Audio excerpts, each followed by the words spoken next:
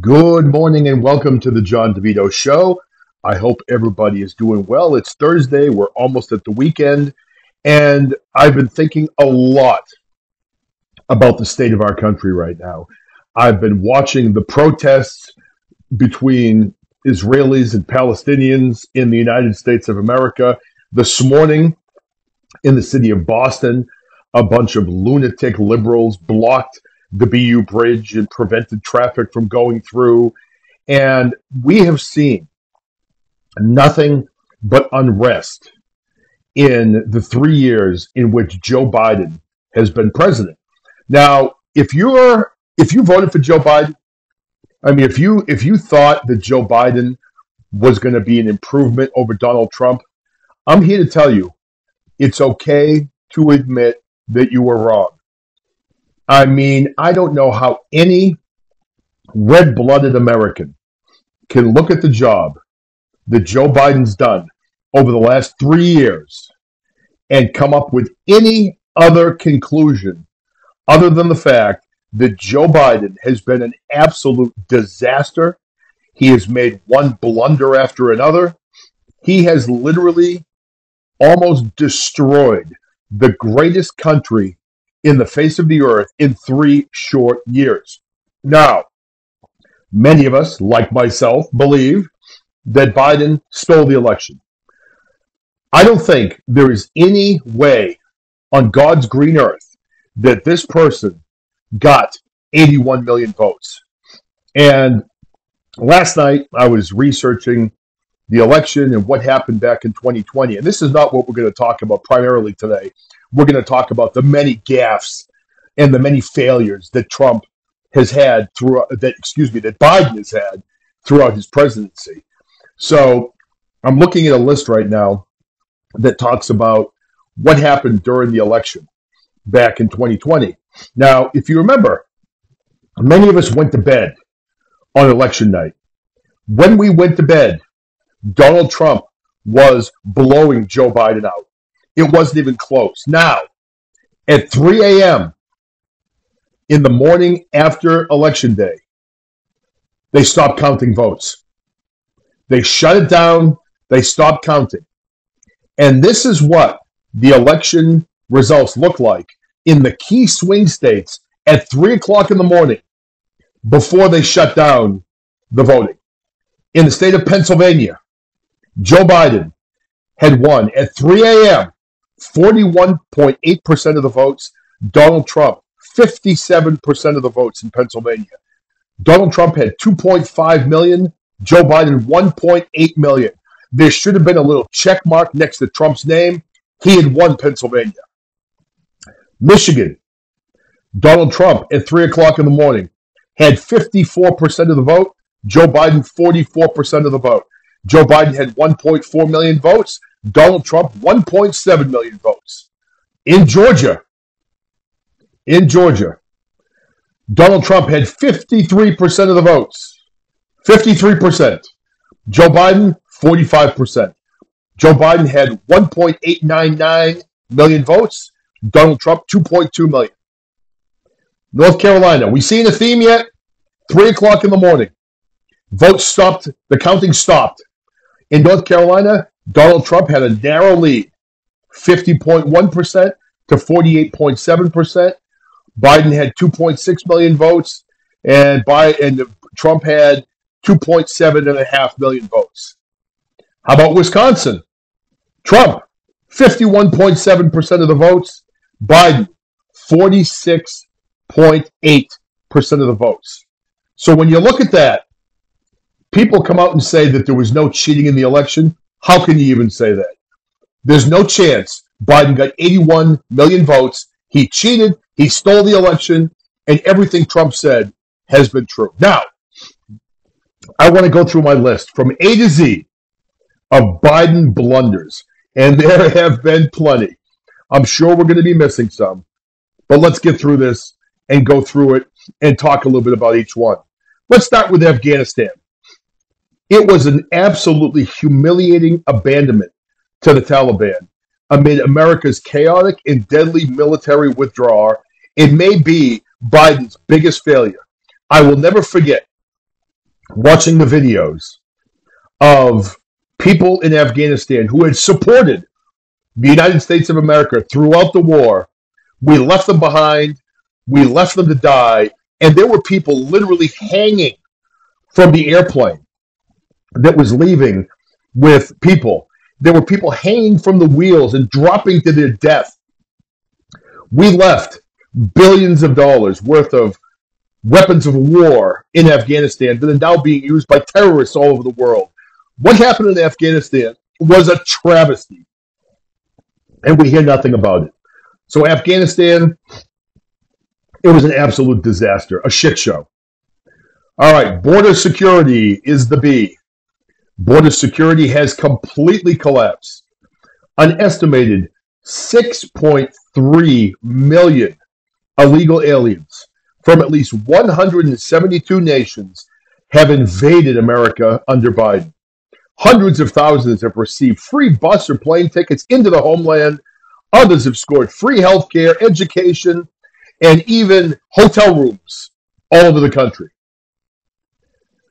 How do we have a secure country when we don't know who's in our country? We could have terrorists. We could have serial killers. We could have drug dealers. We could have murderers entering into our country. And Joe Biden has just opened up the gates and allowed all of these criminals into our country. I'm sure some of them are good people. But again, they're still illegal in this country. They are illegal. That is against the law, and Biden has allowed it. Crime. Crime is out of hand. It's plaguing American cities, chiefly those ran by the thug-hugging Democratic mayors and left-wing take-a-hoodlum-to-lunch prosecutors. Democrat-in-chief Biden seems to improve, and crime is running rampant in democratically controlled cities and states. We have pandemonium in our country. We have lawlessness in our country.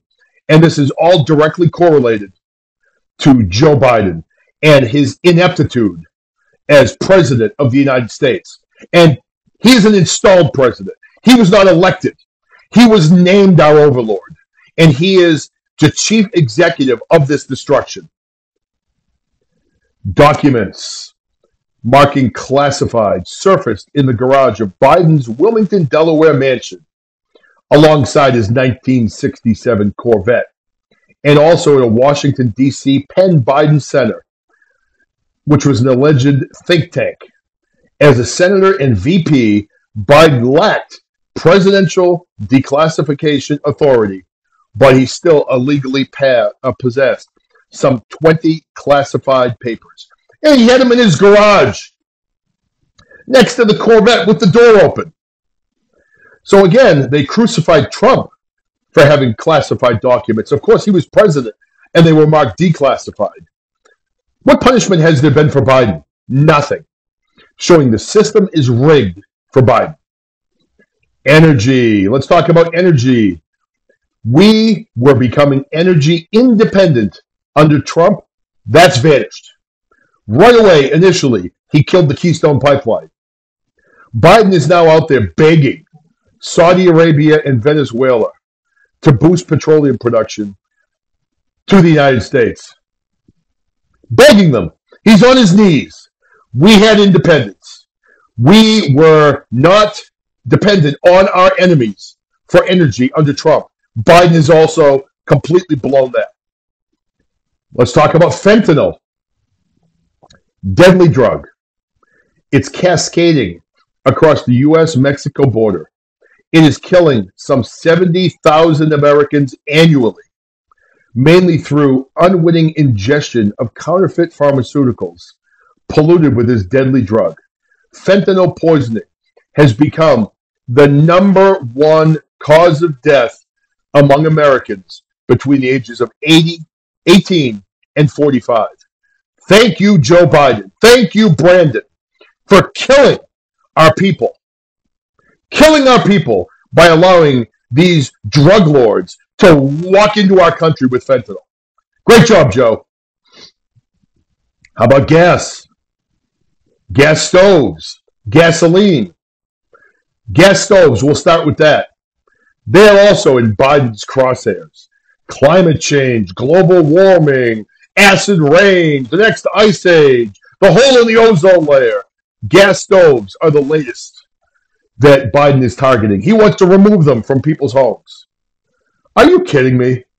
This guy is a clown. This guy is a clown. Keep your hands off my guns and keep your hands off our gas stoves. Unbelievable. Not to mention the price of gasoline, which is shot through the roof, right? We can't afford to fill our cars to go to work anymore. But that's part of the plan. They want high gas prices to prevent us from driving to play into the global warming bullshit. Enough is enough.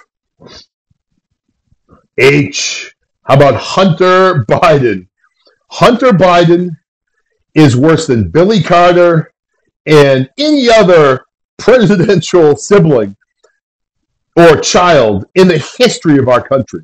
Hunter Biden is a train wreck of epic proportions. Let's talk about the laptop. They said it was misinformation. They said it was a lie. They said it wasn't Hunter's. The laptop was Hunter's. It's been proven.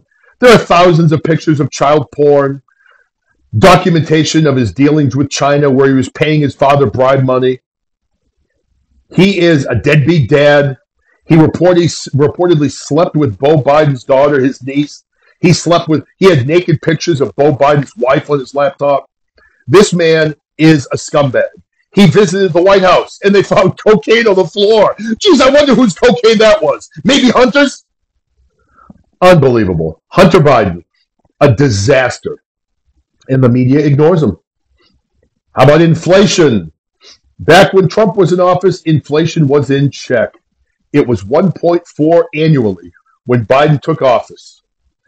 And he triggered a tsunami of federal spending. The result of all of his federal spending caused the consumer price index to hit 9.1% before falling back to what it is today at 4.9%. Under Trump, it was 1.4. It spiked to 9.1% under Biden, and it's still at 4.9% when the Fed has a 2% target. It's double, more than double, than what the Fed needs. And that's all on Biden again. Justice. Let's talk about justice. Justice fully follows two tracks. Violent leftists like Antifa and the people that have hijacked Black Lives Matter. Remember the George Floyd riots where billions of dollars of damage was done. People were out attacking other people, and it was called peaceful protests. The left-wing members of Congress were promoting the violence. They were encouraging the violence, but that was not called an insurgence. January 6th was called an insurgence. There are people in jail from January 6th. There was no one in jail from the violent outbursts in the summer of 2020 called the George Floyd peaceful protests. Justice has been one-sided, and that is not what the United States of America is about. Now, we mentioned this next one earlier, the Keystone XL pipeline. Joe Biden killed it right away, along with 11,000 American jobs. So he killed energy independence and killed 11,000 jobs in the process. Way to go, Brandon. Lynching is something some people still want to do. Biden declared on February 17th. That was his quote. Really? Where exactly are these white nationalists itching to hang blacks from trees? Lynching is a horrible, horrible thing that happened in the past in this country. And it's very important for all of us to learn about history so history is not repeated. And people will say, well, history can't be repeated. You look at the Holocaust. Well, look what's happening now to Jewish people. History can be repeated. Lynching is something that happened in the past. And as far as I've seen, there are no white supremacist groups that are out there looking to lynch people of color. And that's something that Biden said. It's irresponsible, and he is only saying it to divide and conquer the American people and turn white people against black people against white people. It's divisive and it's evil. Mandated COVID-19 vaccines. Way to go, Joe. My body, my choice, right? Isn't that what they say? Not when it comes to the COVID-19 vaccines that were experimental at best. It forced 8,339 young, healthy GIs out of armed services.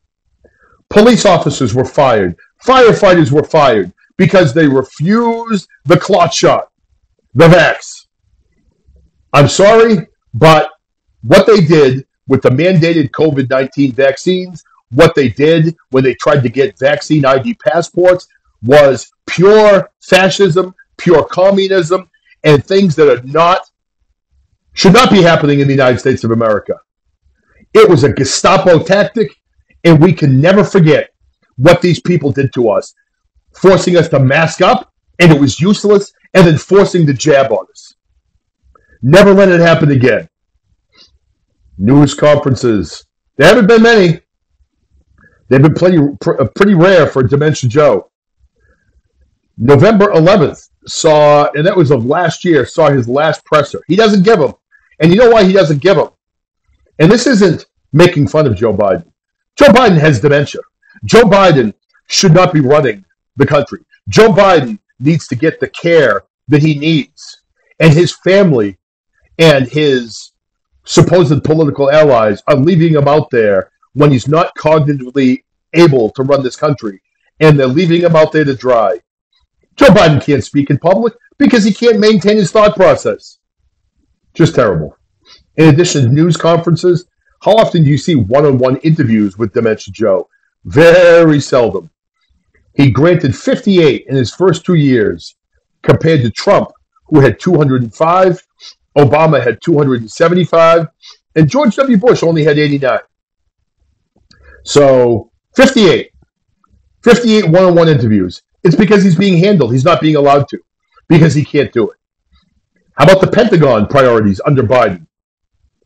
They've devolved completely from national defense to pronouns in a frantic search for white nationalists, whoever they are, and the imposition of the Green New Deal in uniform. That's right, AOC and Ed Markey's brainchild, the Green New Deal, preventing cow farts from causing climate change. You can't make this shit up, and it amazes me that the American people buy into this stupidity. Quotes are key for Biden's equity agenda, including a $3 billion debt relief program exclusively for non-white farmers.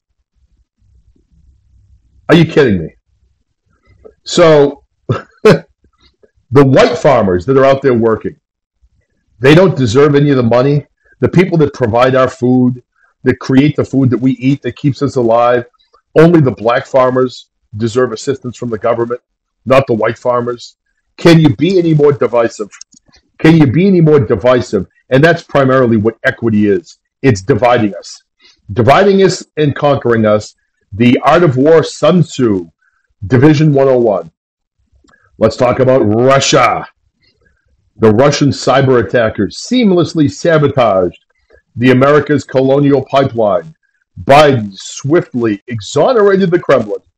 He then greenlighted completion of the since detonated Nord Stream 2 pipeline that would have pumped Russian natural gas into Germany. Biden also approved a summit with Russian dictator Vladimir Putin.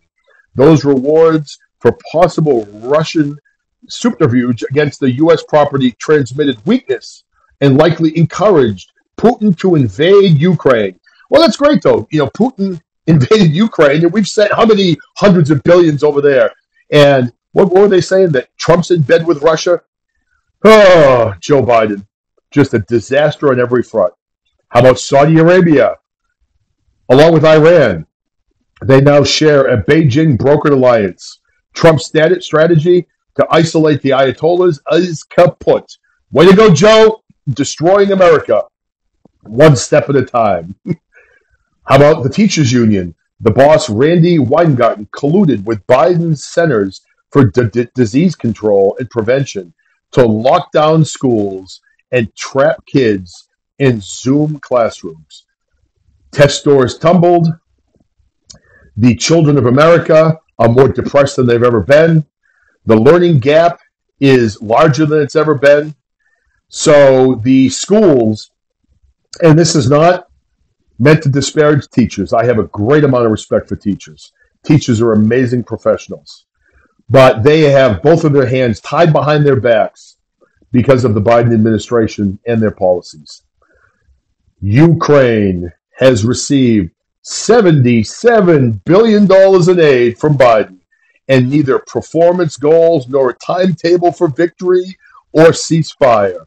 So we just keep sending the money to Ukraine. Zelensky's got his arms out, and Biden's paying him off. Look up all the American companies that were tied to COVID-19, the biotech companies that reside in Ukraine that Joe Biden has ties to.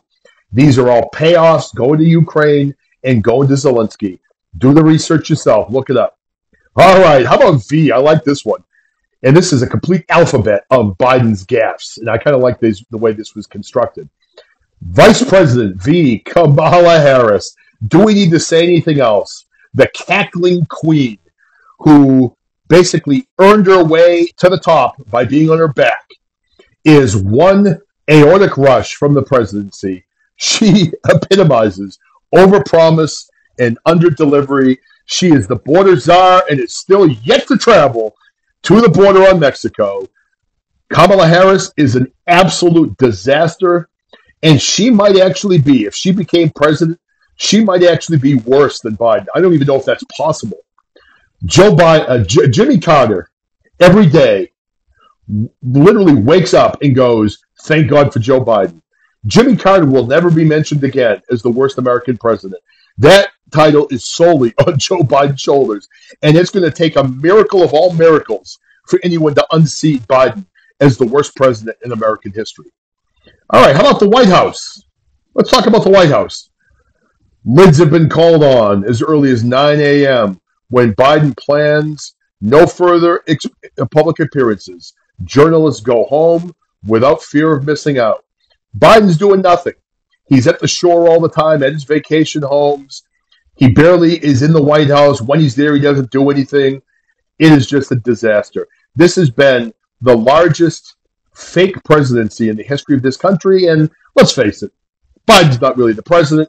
Obama's the president. We all know it. I'll say it.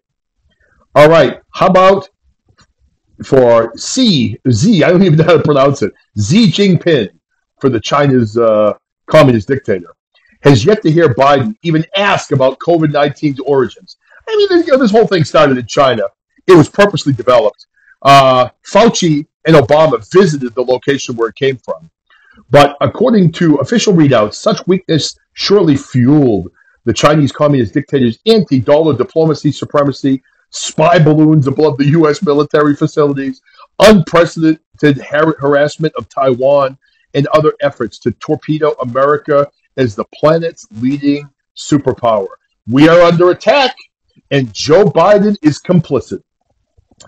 Young Americans with college loans need not to repay them. Thanks to Biden's student debt bailout, Biden wants to squander $400 billion to nationalize up to $20,000 in obligations per borrower earning as much as $125,000 annually. Personal responsibility, keeping promises, that's quaint. Now let's think about Democrats like Liz Warren, who lied about being Native American to be a professor at Harvard making $400,000 a year to teach one class. But then she wants loan repayment. Of course, you don't want these poor students that have overpaid for your lack of educational prowess to be responsible for their loans. You know what? If you want to become an English teacher in high school and you're going to make $60,000 a year, go to Harvard and rack up $400,000 in debts and then not be able to pay your money back and then have the government pay it off for you. I paid my loans. My wife paid her loans. My father paid his loans. Why the hell are these young entitled people having the government pay their loans for them? Disgusting. How about zinc? What does zinc mean? Zinc is the primary component part of electric vehicles. Although graphite and lithium are also very common components, even as Biden mandates 67% of new cars be electric by 2032, he padlocks mines whose copper and nickel are also essential for EV ingredients. Biden's EV policy is brain dead. Biden botches, defy tabulation, rare obsession, soaring federal spending, national debt, sagging mental acuity. It's too bad we only have 26 letters in the alphabet. But zinc and the lithium and the different components of the electric vehicles are not green. These electric vehicles are not green, and these electric vehicles, when they're being charged, the power grid is charging these electric vehicles, and those are powered by fossil fuels. So this whole climate change thing is nothing but garbage. Okay, looking back at my clock now, I got off of my page. I'm at 25 minutes, so I'm running a little bit long today. But this had to be said today. Joe Biden is the worst president in American history. He stole the election from Donald Trump, and he and the left-wing lunatics are intent on ruining this country. Americans, we need to get out. We need to vote for Trump. We need to make sure he gets 100 million votes, and we also need to ensure election integrity because nothing has been changed since 2020. I love all of you. Thank you for tuning into the John DeVito Show. I hope you all have a wonderful day. Happy Thanksgiving next week. And if you like my show, please tell a friend. Okay, God bless all of you, and thank you.